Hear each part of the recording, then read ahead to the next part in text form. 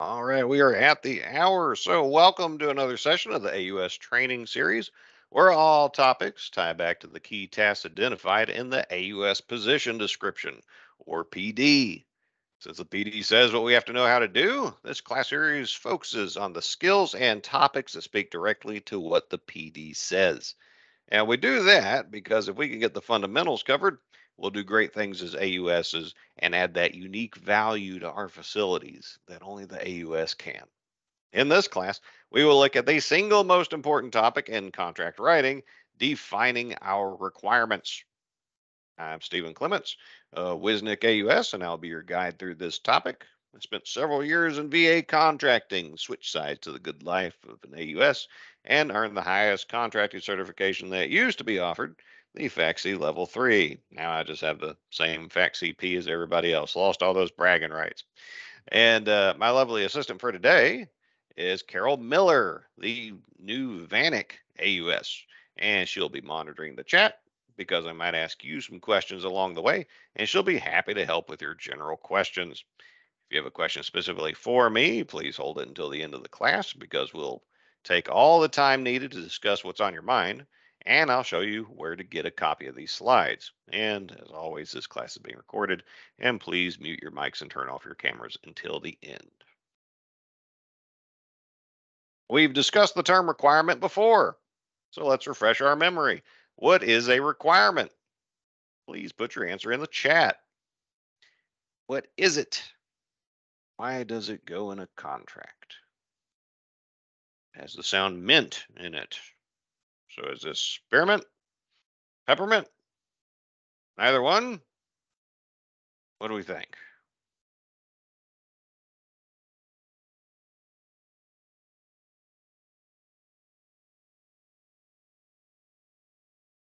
Kathy has supporting documents. You have Nicola, I need. Deborah, what is the government's needs? William, also a need. And Valerie, need for your facility. Okay, I'm hearing the word need a lot. Well, maybe there's something to that. And the intended audience for this class is the AUS job series, although all are welcome. If you have any interest in contracting matters at all, there's going to be plenty that this class and the rest of the AUS job series has to offer you. And our task and purpose will get us to our desired outcome, and those are tasks to familiarize the AUS with how to define and write our contract requirements. Our purpose in doing so is to ensure the AUS is properly equipped to independently write requirements documents and advise their customers on how to do the same. Our desired outcome is that attendees will learn what a requirement is, the different ways to describe them, the details that need to be included, and how to write requirements documents. And we'll meet those criteria by looking at topics such as what is a requirement? What does the AUS have to do with them? How do we define our requirements? And once we know what they are, how do we write them? We'll explore several examples, finish by summarizing what we covered, and I will point you to opportunities for further training. So, what is a requirement? Unfortunately, neither our authoritative sources or interpretive sources provide a definition for that. So I had to resort to a standard English language definition of the term, and I quote the Oxford Language Dictionary, which says a requirement is a thing that is needed or wanted. If we look closely and squint at what our sources have to say, we can infer some more details. The VHA Procurement Guide 802101 identifies in the entries for both non-recurring and recurring requirements that it is goods or services that are needed on different timescales. And Customer Reference Guide 7121 gives us that this detailed requirement from the customer identifies the actual need. So from all this, it becomes clear that a contract requirement we have is a good or service needed to fulfill the VA's mission, which is serving veterans. In the requirements package class we had, one of the documents we send to contracting is a requirement description, or as we called it then, generically PWS. And I'll probably slip into calling them PWSs in this class sometimes too, when speaking generically.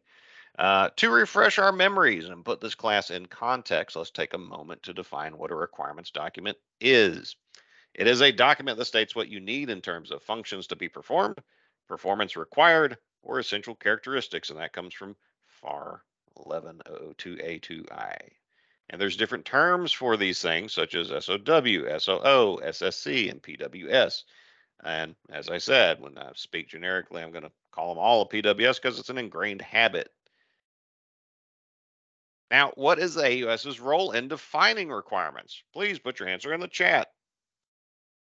Do we have a role to play? Are the rest of these slides going to be empty? Because it turns out we don't. Do we define the requirements, us AUSs? Do other people define requirements? Does contracting define our requirements? I'll give you a second. Donald has assistance, a manual. Yes, we have a role to play. Okay. James also assist, and Brian, the customer, defines what we assist. Provide guidance to customers in defining their requirements. Miranda, yes. Donald, endorser mostly. Jeanette, make sure they are generic to avoid protests. Carla, for our own contracts and assist guide for the facilities. Nicola, assist in the procurement. I think this is sounding interesting. Like maybe there's more than one person that has something to say with about defining requirements. So I took a look at the PD and see what it had to say. That speaks about what does the AUS have to do with this, and it had pages of lines speaking directly to our involvement. The AUS is supposed to be an expert at acquisition planning and oversight. And please mute your mics if you're not me or Carol. And the single most important part of both is defining the requirement. We develop supporting artifacts for the requirements package, including the PWS, which we must be capable of writing independently. We review documents for others, and we either define or help define what the performance requirements are.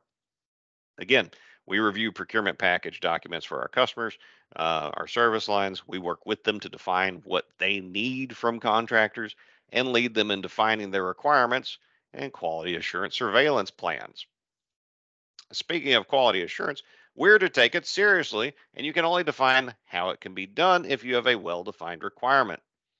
And we see more about advising and assisting. I saw a bunch of y'all mentioning the term assist. Well, we advise and assist both customers and contracting in, as appropriate, writing the requirements, communicating them to the public, and monitoring contract performance and compliance. And so why do we, the AUSs, have these roles in defining requirements? Well, in 2016, the AUS position was created to advise our customers on this and other topics. When we defined what a requirements document was, we cited the procurement guide and customer reference guide, but we did not cite contracting's procurement manual because that source is silent on how to define requirements. The PM is silent because defining requirements is not contracting's job. It is contracting's job to decide how we get what we want, but it is our job to define what that is. CRG 7 states it is the customer who defines the requirement, drafts the documentation for it, and to consider contracting's advice on how to improve it. CRG 2.2 states explicitly that the AUS will make sure their acquisition package will be sound and to help the customer from start to finish in the contracting process. When you take all that in, at the end of the day, it is we, and that we consists of our customers and ourselves as AUSs that own the PWS. If it's a great PWS, we get the credit. If it's a terrible one, we have no one to blame but ourselves, and it's not contracting's job to define the requirement. And to ask a basic question, why do we have to define requirements at all? I mean, we're talking about defining them. Well, why? Why do we do that? Can't we just have a fuzzy idea of what we want, obligate some money, hire a contractor? We can figure it out as we go, right? Right? We could just do that. I know some people, effectively do that. Well, wrong, because that violates the bona fide need rule because we wouldn't have a defined need. And there are a host of other reasons we have to do our best to make sure our requirements are clearly and accurately defined. We're going to cover many of those reasons in this class. And since the PWS is where we define what we need and have to have, and nothing else will do, every other document we're going to write depends on how well we define our need there. So we have to get it right. It is critically important that we be clear in describing what we need, the terms and conditions under which we will accept it, and that we capture our true needs based on the facts on the ground. A requirement description is what we use to judge a contractor's work by and decide if they earned their check or not. If we write a PWS that misses key details, gets basic facts wrong, or is for a need we don't really have, our customers and veterans will not be well served. So, to recapitulate a little bit of what we've covered, the PWS or requirements description is the single most important document of the requirements package, and we are required to send one to contracting. If a detail is not written into your PWS, it is not a requirement because it's not written in there. You didn't capture it. And if we need to add something after award, to the contract, the contractor can just say no, they're not going to do it, or they can ask us for more money. So a well-defined PWS helps us get what we want at a fair price and avoid problems and protests. Now, while the FAR did not define the term requirement for us, it does have FAR Part 11 called Describing Agency Needs. And while you should read the whole thing, here's some key points from it. In that it orders us to describe what we need through two key lenses. One, specify needs using market research in a manner designed to promote maximum competition and only ask for restrictions truly needed by the item.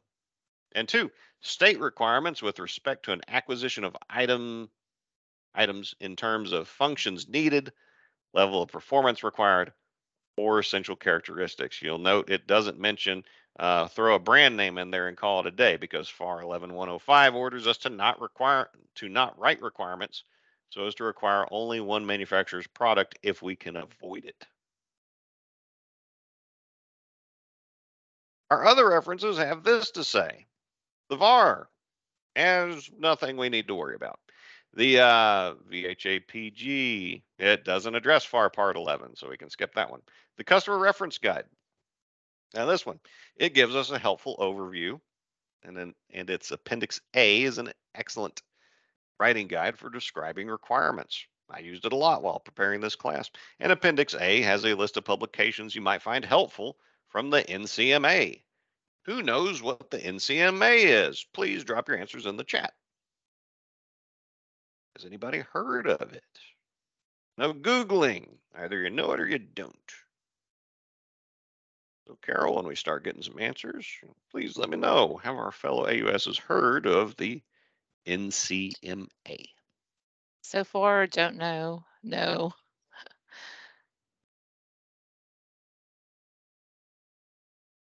Nope. Nope. Yes. Okay. We had Oh, we got one Marie yes. says yes. Marie, yeah, yes. All right. Well, Jeanette Acquisition Manual. NCMA would be the National Contract Management Association. That's a professional group for the development and support of contracting professionals. I ran into it when I was in contracting up in New England. Went to a few of their meetings in the Boston metro area. And if there's a chapter near you, I'd recommend you pay them a visit. Maybe join up, because the meetings I went to were very informative. And in the presenter's notes, when you get a hold of these slides, I put the website showing where NCMA chapters are located. For your use. And finally, another source or another reference we have regarding defining a requirement, VABIT has a variety of sample requirement definitions or PWSs for you to use. And so that could be a very valuable resource for you. And so in defining our requirements, there's certain questions we need to ask.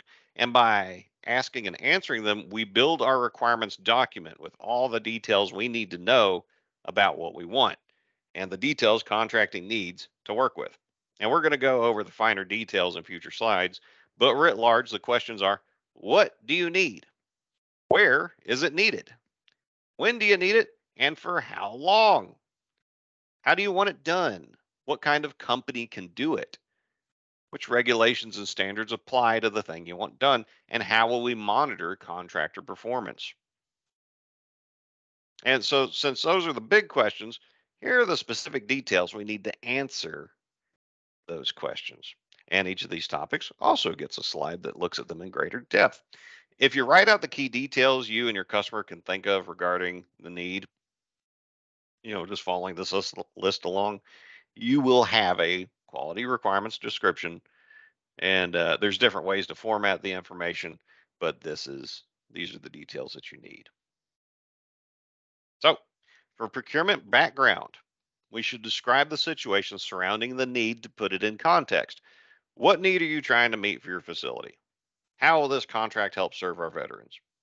Which service line or customer is this going to serve? Is it for the eye clinic? Is it for the mailroom? Engineering? What impact will we experience if we can't get a contract in place to meet the need? And after providing that background, we must describe what it is that we want. Do you need services, supplies, both, construction, medical professionals, a lease, something else? Are there certain tasks you want to specifically instruct the contractor on? Are there industry standards that apply to the requirement? One way to find out is to use market research, like FAR 11 told you to determine what those standards might be. You should describe your desired results and expectations. And when describing your requirement, make no assumptions of your audience's understanding of the need. If you need a hospital bed, say hospital bed, not just bed. If you need a liver transplant surgeon, don't say surgeon, list the specialty. Be specific. Assume that the people who are looking at this have no idea what you're talking about. And another important detail is how much do you need? Do you need one dental 3D imaging device, or do you need 1,000 labor hours a week to support a task for your vision? And what about location and moving people and moving things around for the requirement? Yep. Start with where is the requirement? Where do you need the thing? And is the requirement needed at one location or is it at multiple locations? Where will the supplies or services be delivered to? Name the location, provide the addresses. And how do you get what you need from where it is to where it needs to go? As in, do you need delivery within 3 days after you make a phone call? Or do you want the contractor to come by every Tuesday for years doing what you asked them to? Be specific. And what about technician travel and item shipping? It takes fuel for technicians to visit our facilities. It takes time for them to travel. If the technician has to be on site several days in a row, where are they going to stay? Are they local and they're just going to stay at their house, or are they traveling and they're going to need a hotel? Did you tell the contractor which costs are allowable and not allowable contract costs? Because the GSA has guidelines for that, which you could include in your PWS. And for shipping, do you want the freight cost to be calculated from the point of origin, from where it gets shipped out, or do you want the freight cost to be calculated from the point of delivery, where it arrives? This matters. And how do you want the contractor to price that? Do you want them to price those separately, those shipping costs separately from the item you're buying, or do you want them to roll those costs into the per unit price? These are things we need to address.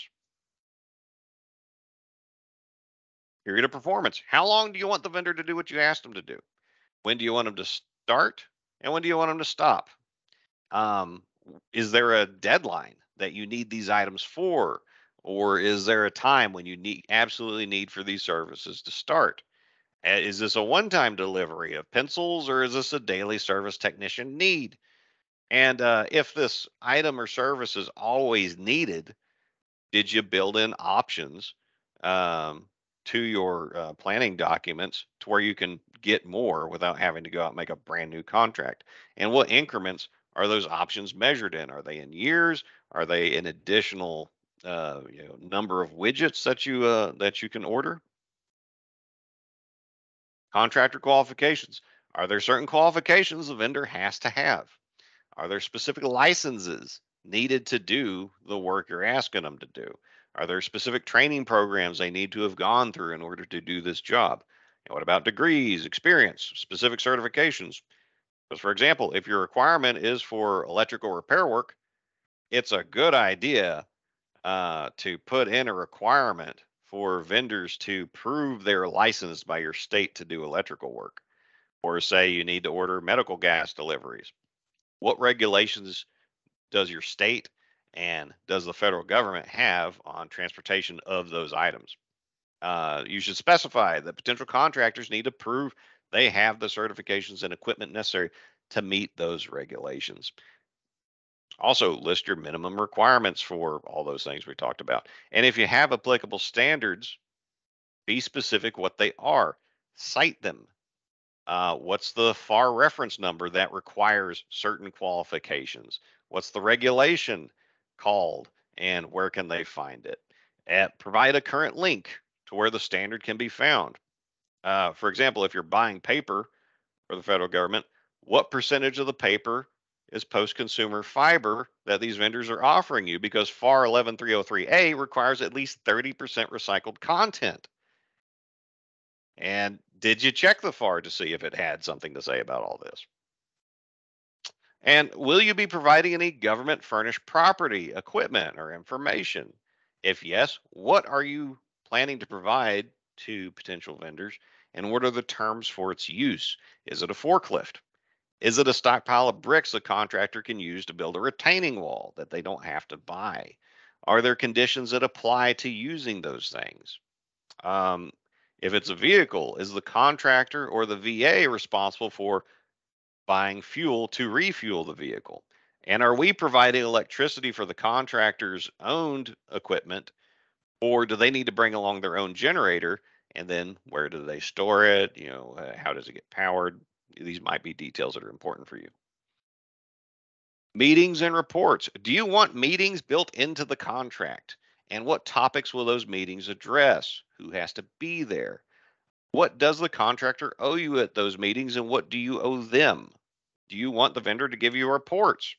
Um, and for meetings, one example meeting is a kickoff meeting. A lot of people write those into their contracts, and I definitely recommend you hold those because it can help customers and vendors have a meeting of the minds at the beginning of the contract and ensure they're on the same page in what needs to be done and who needs to do the coordinating to get it done. And for reports, do you want the contractor to generate reports on what they're doing? For example, my predecessor wrote into several Wisnet contracts that after the end of every fiscal year, she wanted the vendor to create reports showing volume ordered and total price savings over open market pricing. Well, they might have been great for her, but when I took a look at them, I didn't find them to be helpful. So I don't write those into my contracts. But that's an example of something you could ask for. A non recurring report might be a site survey of your entire facility's electrical infrastructure, how well it works, and if there's any problems with it. That could be what the contract's for, a contract deliverable, the thing that you're paying them to produce. And do you write any meetings or reports into your contracts? Please let us know in the chat. Equipment. And The lab. please, I know. okay, I'll mute you for you. Because Bobby doesn't look it up. He just. Let's see, people. I will. I will. Mute all.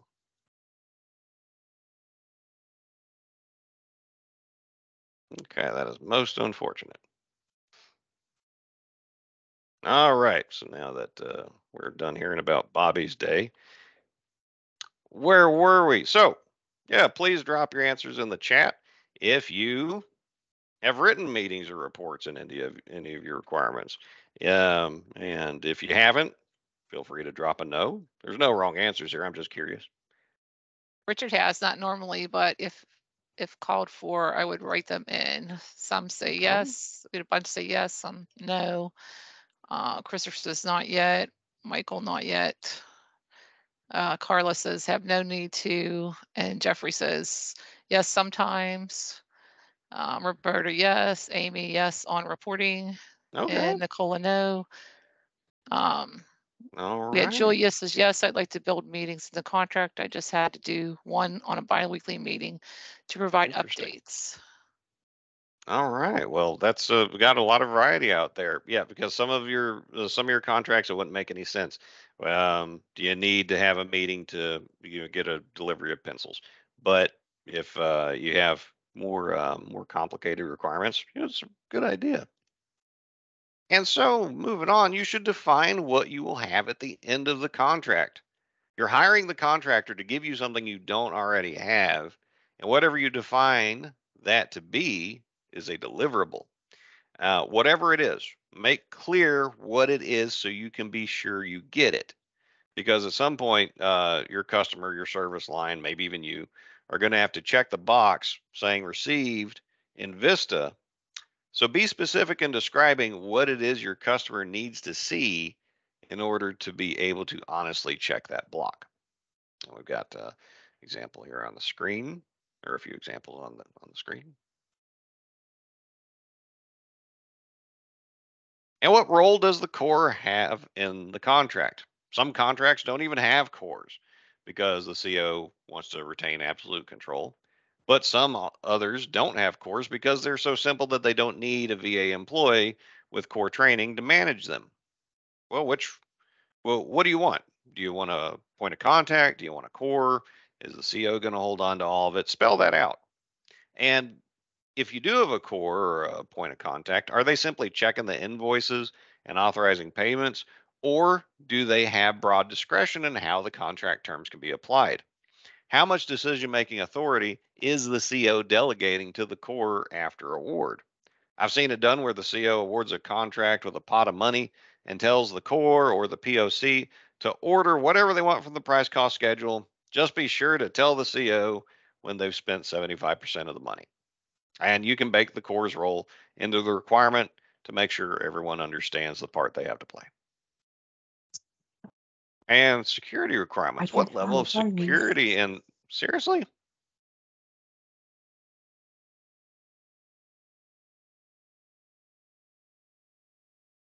I've already muted y'all once.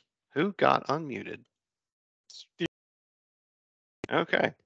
So, what level of security and background checks do you need for your requirement? If you're ordering a bunch of Tic Tacs, you probably don't need much. But if you're hiring medical professional services and the contractor will have access to sensitive veteran health information, there are a lot of security hoops they'll need to jump through. If so, there are forms you'll need to fill out and send to the right VA department to process. Also, the people who process those requests are typically backed up. So, how will you account for delays in onboarding contractor personnel? Because the contractor can't make the VA move any faster. So, we can't blame them if the delay is our fault.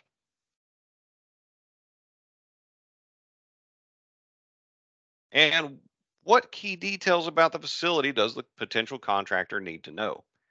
What are the times your clinics are open? So the medical professionals know when to be there, and the hours repair technicians might have to work around. Is there a limited amount of space available for the new MRI machine? That can make a big difference and save you a lot of headaches if you got that answer ahead of time. And the answers to these questions can impact how the contractor can give us what we want, and we owe it to the contractor to give them as complete a picture as possible. These factors could impact who's even willing to quote on our solicitations, how much they'll charge us, and our chances for success. And now, this list isn't all inclusive, and you should add your own factors to it. But these are the core questions your requirements document needs to answer.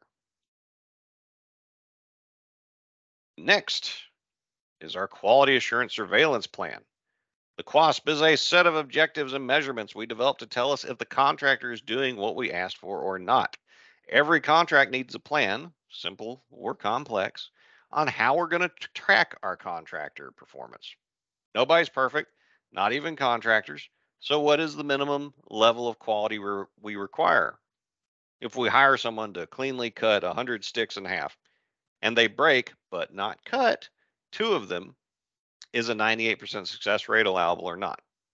If 98% is fine, but more breaks happen, what then? Do we dock 10% off the next invoice? Do we terminate the whole contract? We have options, and it's up to us to decide what we will and will not allow. If it's a delivery of Tic Tacs, The QUASP could be as simple as, did the Tic Tac show up on time and in the quantity ordered? Yes or no, pass or fail. No delivery or late delivery means no payment. If the PWS says the grass shall be between 2 and 3 inches in length, the QUASP might say 98% of the grass examined shall be between 2 and 3 inches in length as measured by the Corps every Wednesday at noon Central Standard Time. Now, the CO or Corps must be willing and able to do the monitoring for it to be an effective tool. So, with the grass cutting example, if the Corps doesn't work on Wednesday, change the day. If they don't know how to measure grass, you might want to pick a different metric. And the Wisnik contract SharePoint site has a QUASP template you can use if you want to see what one looks like if you haven't before, and you can customize it however you want. And I included a link to it in the presenter's notes for you to check out once you get the slides, and we'd be happy for you to use it. So now we're going to take a quick break from the walls of text and look at the need to accurately describe your requirements a different way. When I first saw this comic, it spoke to my soul, and I thought it just might speak to yours as well.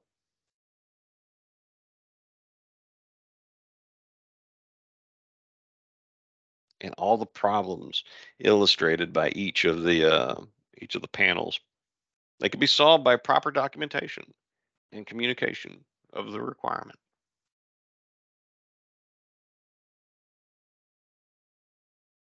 And one more humorous example that a member of the audience gave me last year. And if your customer has sent in as a requirement that we need a contractor to build an air and space museum, and that was all the detail they gave us, would the contractor be wrong for giving us this? And taking that full paycheck for doing it.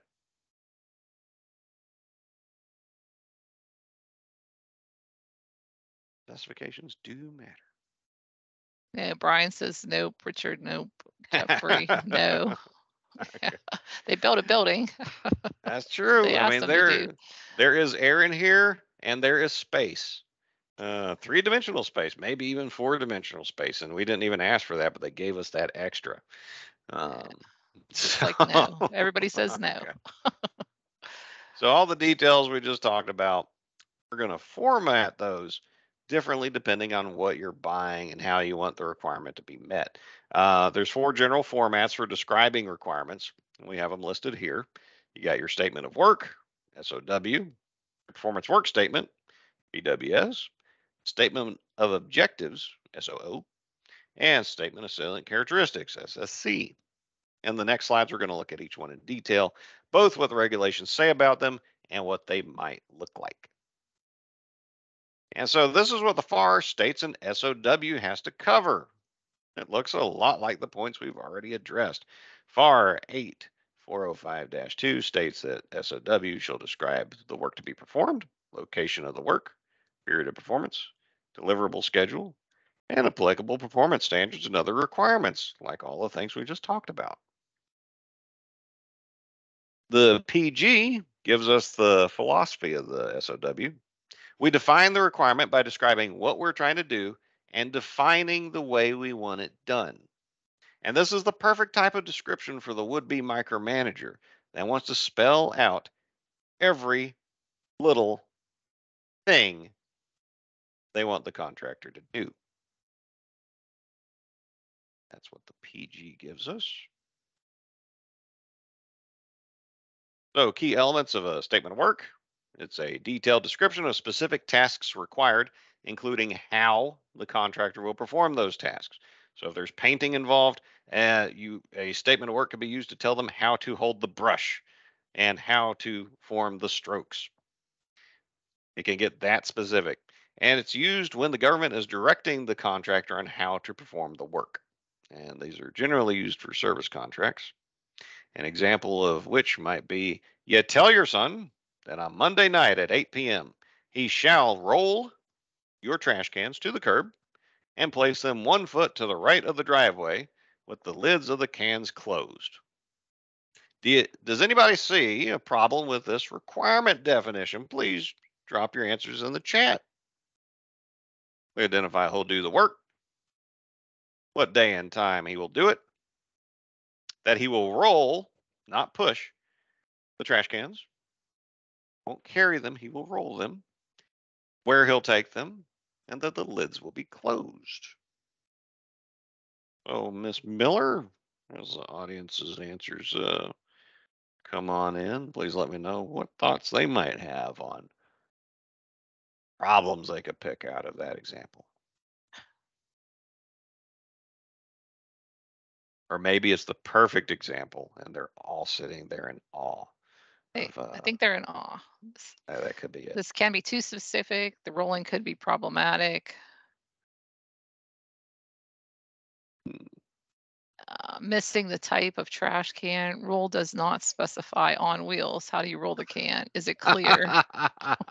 So if the rolling might not be on wheels, does that mean you close the lid, turn it on its side, and then roll it like a barrel? Oh, I hadn't thought of that one. Does not provide contingency if problem arises. Date. What driveway address? What happens if the trash can is picked up? Some tasks are implied maybe. The right of the driveway is looking at the driveway or looking away from the house. Does say what size of can, which Monday, one or every. Exactly. Is it the right day? That's right. I said, and is this something we want only one Monday night, or do we want it done every one? Like was mentioned, how many trash cans is he rolling? And we mentioned a driveway, but whose driveway? Is it ours? Is it the neighbor's? Why is the location to the right of the driveway? Is that a requirement from the garbage company? In which case we might want to reference that. Or did we impose that standard? And the lids of the cans will be closed, but does that mean the trash cans? Since I didn't specify what kind of can. Or would our son be wrong if he made sure that every, say, aluminum can that was in the trash can, he went in and manually closed every one of them before he did anything else? And so this highlights the importance of being precise, because in a SOW where we spell out every detail, if the vendor follows our instructions to the letter and gets it wrong, as in doesn't give us what we thought we were asking for, but they get it reasonably wrong, we still have to pay them because it's not the vendor's fault. We didn't make our requirements clear enough. And so the second type we'll talk about is that acronym I've used many times, a performance work statement. And this is in the family requirements descriptions. Big VA wants us to do the most because VA has a stated preference for performance-based contracting. Because Big VA wants us to do that because nobody knows how to do the contractor's job better than the contractor. The more detailed instructions we give them, the more chances we have of ordering our contractors to do a worse job because we aren't hip to the state of the art like they are. We are less likely to be the source of innovation than the companies who live and die by their ability to provide greater value than their competition. Performance-based contracting is where we tell the contractor what we want done and then give them freedom in how they do it. And there's two types of description requirements that are performance-based, the PWS and the SOO. And of the two, I find the PWS a more comfortable one to work with because, at least in my interpretation of it, it's a happy medium in level of detail between a SOW and a SOO. The VHA PG Part 802 gives us a more detailed write-up describing the PWS this way. It is a form of a SOW that is used for performance-based contracting. Instead of being process-oriented as a typical SOW, as in how you will do things, a PWS is results-oriented, as in what am I getting, and places the burden of accomplishing the desired results on the contractor. This means that the government advises what the end result should be without attempting to describe how to get to the end result. And so if we have an SOW where we instruct the contractor how to do something and they do exactly that, and it winds up that we wind up ordering not what we wind up getting, not what we wanted, this is the opposite of that. We tell them what we want to get at the end and give them freedom how to get it to us. So what does a PWS need to address? It provides fewer detailed instructions than a SOW, but more than a SU. And key elements include a description of the task to be performed to achieve the desired results. So we're just saying the task, not how to do the task. And we use it when the government knows what it wants and wants the vendor to determine how to perform the work. And it's generally used for service contracts. Our example here is that you tell your son he must have the trash cans ready for the garbage truck's scheduled pickup each week. And this example is less detailed in its instructions in the SOW, but does it do the job? Well, let's think. It tells our son what needs doing, how often we need it done, and that whatever he does needs to account for what the garbage truck requires in order to pick up the trash can. This requirements description puts the details of how to do the work on our son's back instead of us having to spell it out for him. The PWS doesn't care if our son takes a trash can out at Monday night at 8 p.m., Tuesday morning at 3 a.m., where the trash can needs to go, or what to do with the lids. Our PWS cares about our trash cans being ready for the garbage truck to pick them up every week. How our son accomplishes that, we don't care. So does that look good, or do you see any potential problems with that? Please let us know in the chat. Jerry says, shouldn't the PWS list qualifiable measurements the vendor needed to meet? Christopher says better. Whose trash cans? Quantifiable.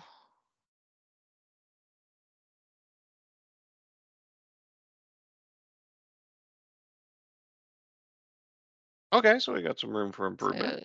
Son's name, Carlos says PWS needs more specifics. And Donald also more exact elements. Emmanuel still needs more detail. What about recyclables? Okay, yep, these are good things. Well, I'm glad you are picking up on all that. That is good, good. And now moving on to the statement of objectives, the SU. I find this one to be a wild one in the nerdy world that is acquisitions. When writing your solicitation, all you do is tell the vendors what end goal you have in mind. Tell them the details they need to know about conditions on the ground, and then you let them tell you their plan for meeting the requirement. You do not tell them how to do the job at all. You tell them the end goal, and the vendors tell you what tasks they will do, what the work schedule would look like, and fill in the rest of the details on how you meet your requirement. So when your CO goes to make an award, they'll take the winning contractor's work plan from the solicitation, insert it into the final contract, and that then becomes the contract's PWS or PWS. And the PG adds this text. It does say that this is the preferred approach for describing agency needs, but I doubt many COs will be comfortable with this lack of detail. And read the last part there. And SOO provides maximum flexibility to permit each offerer to propose its own approach. And SOO does not define tasks for the vendors, only the deliverables sought. And so our key terms for an SOO is for the solicitation, state what your end goal is. That you tell the vendors key details that they need to know, like where you want it. The awarded contract will state the requirement definition you wrote and the contractor's plan to meet it. And it's also generally used for service contracts. An example I'd give, running with the common theme, is I want my trash disposed of, son. Surprise me. And that's a short example, but that's technically all we need to do to give our son an SOO. We don't care how our trash disappears. We just want it gone. We want to know what his plan is. We might add in some applicable local laws on trash disposal, but we don't have to because we told him what our end goal was. The vendor in an SO is still responsible for following laws applicable to trash disposal, whether we include them on our requirement or not. All right. A statement of salient characteristics. Well, what does the FAR have to say about SSCs? You're not going to find it in the FAR, but you do need something like this if you're buying supplies, because FAR 11002A2C states that we shall describe supply requirements in terms of essential physical characteristics, and that we must avoid sole sourcing supplies or limiting them to specific brand names unless we have a compelling reason and a justification to go with it. And FAR 11104B tells us that if we do have that thing, if we do have that requirement, we have to define what that brand name provides that other products do not, and that we have to be open to equal products that happen to have a different name. So, key terms of writing up a statement of salient characteristics is that we have to describe the essential physical and functional features of the material or service required, with details like how big does the item need to be? What material does it need to be made of? What functions does it have to be able to do? Not what is it nice for it to do, what is absolutely required? And does it need to work with existing equipment or infrastructure? So ask yourself, is it the minimum I need? And is it well defined without being overly restrictive? Those are the key, that's the key philosophy you're looking for here. And you generally use this for supply contracts. And so to continue with our working example, so we're going to switch gears a little bit and go for a supply. We need the vendor to provide us with trash receptacles, both durable carts and expendable bags. So for the durable carts, we need one, and it shall meet these requirements. Be of durable, rigid plastic construction, so we don't want metal. I don't think that's unduly restrictive. It should be designed for use with dump truck forklifts or their grab arm devices. And it needs to have rolling wheels capable of bearing up to 500 pounds. And it needs to be capable of holding approximately X number of cubic feet of material. And we're going to need bags to put in those durable carts, and we'll get one per week. So we need 52 of them. We're defining this requirement. We could define however many we want, but these bags are going to meet these requirements. They shall be constructed of biodegradable materials, capable of storing 30 pounds of loose material each, be pine or lavender scented, packaged in biodegradable packaging, capable of holding all 52 bags. So, that's how we could write that up. And so, how do we write these things? Well, here's some tips and tricks I've picked up along the years to help guide myself, and maybe they'll be beneficial to you in defining your requirement. Be clear when writing it up. Avoid using vague, indefinite, and uncertain terms. Define what your key terms mean in the document. And it could be as simple as putting the term itself, colon, and then the definition you want it to have in that context. And don't use words with double meanings. And don't use slang. Using professional industry jargon, you can do that, but do include a definition of what that jargon is early on.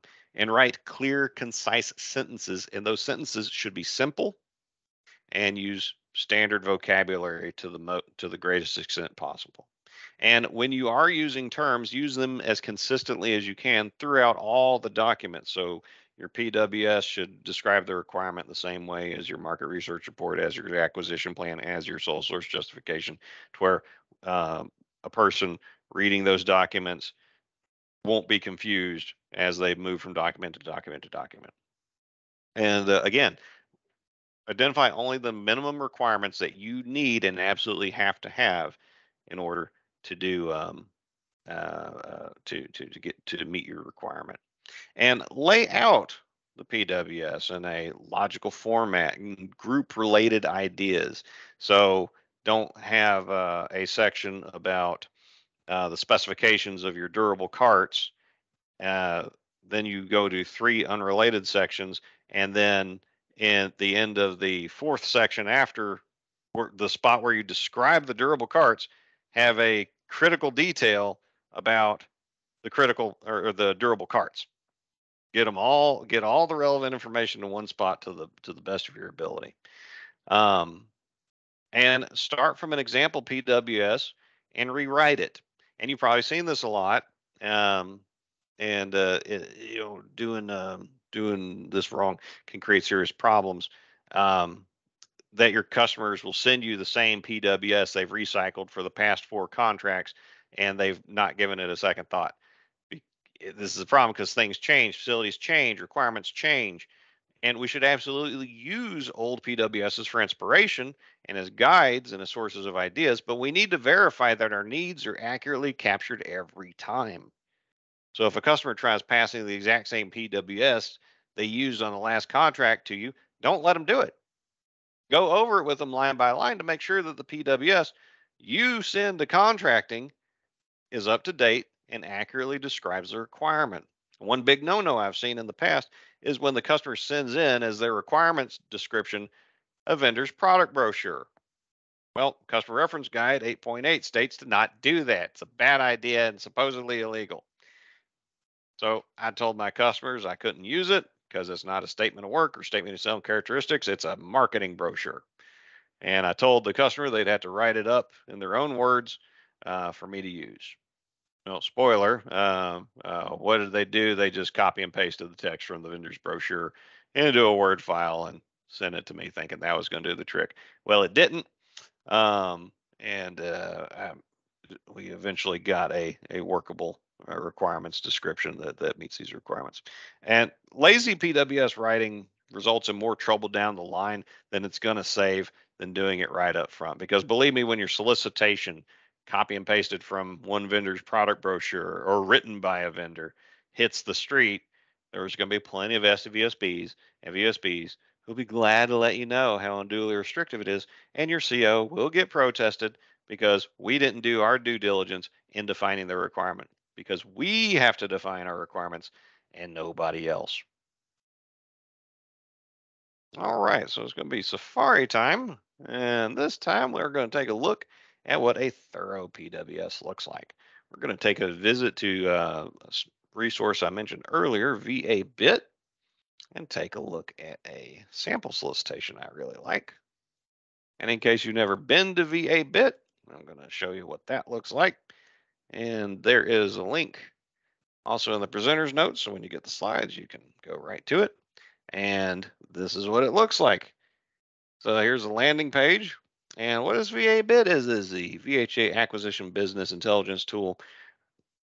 I'm not sure that that's the terms I would use, but what this is a repository for all kinds of sample contract documents you might want. Do you want market research reports? They've got sample ones of those. Do you want PWSs or statement of salient characteristics? They've got those. Do you want source selection plans, QASPs, this, that, and the other? There's all kinds of sample documents in here that you can use and that I have used. And one trick I just found out within the last year is it doesn't matter which one of these buttons you hit, they're going to take you to the same place. So I'm just going to grab one of these. And on the next page, we're going to see that here the button does matter what you hit because the requirements and the related documents are broken out by different types of things you might buy. So if you want to supply, you go over here. If you're doing construction, prosthetics, probably leasing over here, medical services, regular services, they've all got their own areas. And the one I have in mind to share is a service, and I have used it in a awarded Wisnik contract package. And so by extension, many of you have used it. And here we've got a folder for all kinds of different requirements: armored car services, CBOC janitorial services, COVID-19 stuff, dental services, home oxygen, on and on and on. It doesn't cover every conceivable requirement that you might have, but if you've got a new requirements package, absolutely stop here and take a look to see if you have samples that you can work with, because it might not get you a 100% solution, but it'll get you a good start that you can build off of. Like this American Sign Language interpreting services, I came here and uh, clicked into that, and then you've got market research, and it's you can review those of others and to upload your own. They encourage folks to submit their own documents to share and kind of pay it forward. And I went and mined their sample PWS pretty heavily Already got that open. So here we go. They have a performance work statement. Starting at the top, this VA healthcare system uses American Sign Language interpreting services to do these things. And oh, this looks a lot like the background that we talked about that we need to have in our contract packages. And then we have a description of assignments. Okay, so these are we've got we need people who are available upon request 365 days a year, 24 hours a day, 7 days a week. Okay, these sounds like some important work terms that we need prospective vendors to be able to service us with. And who are we servicing? For deaf and hard of hearing employees, patients, and their families, along with visitors for the offices and agencies associated with the healthcare system. Okay. The government shall not exercise any supervision or control over the contract assignment providers performing the assignments described therein. These are all terms that speak to those questions we talked about. Locations here, you would specify what locations are being serviced and on and on. And here, oh, we got someone talking about what the core does. We got times of day. We got all kinds of stuff that goes right to, oh, interpreter qualifications and requirements. Minimum of 5 years experience doing this kind of thing. And certifications, talks about certifications. It's all kinds of stuff that speaks directly to the questions that we went over. And I think this is a stellar example of a PWS that you could use to as a reference model. And we're going to get back to the slides and finish up.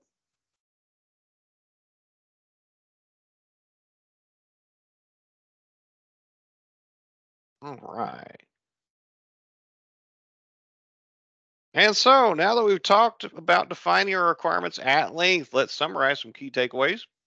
Again, using the PWS term generically, the PWS is the most important contract document because everything else is based on what it says. And writing it is solely the customer's duty. Again, not contracting. And if contracting tries redefining your requirement for you, they are wrong. And please, okay, I'll mute you.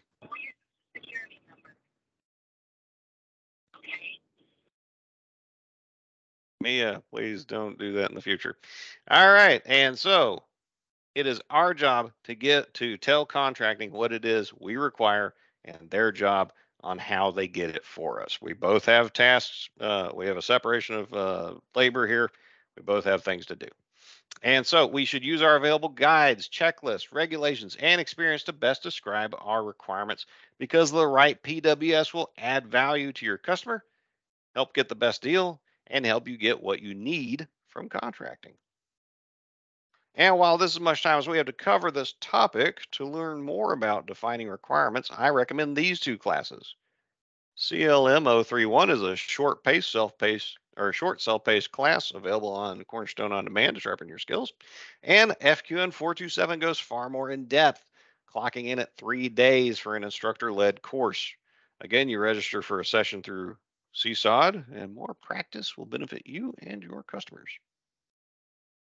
And so now we get to my last question to you, my beloved and exceedingly good looking, above average in every respect audience.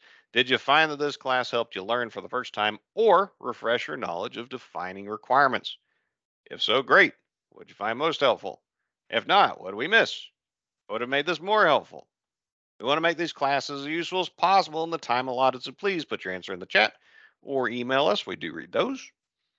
And as the answers come in, Carol, what's it look like? Did we help anybody? Yes, quite a few said yes, a refresher, definitely a benefit.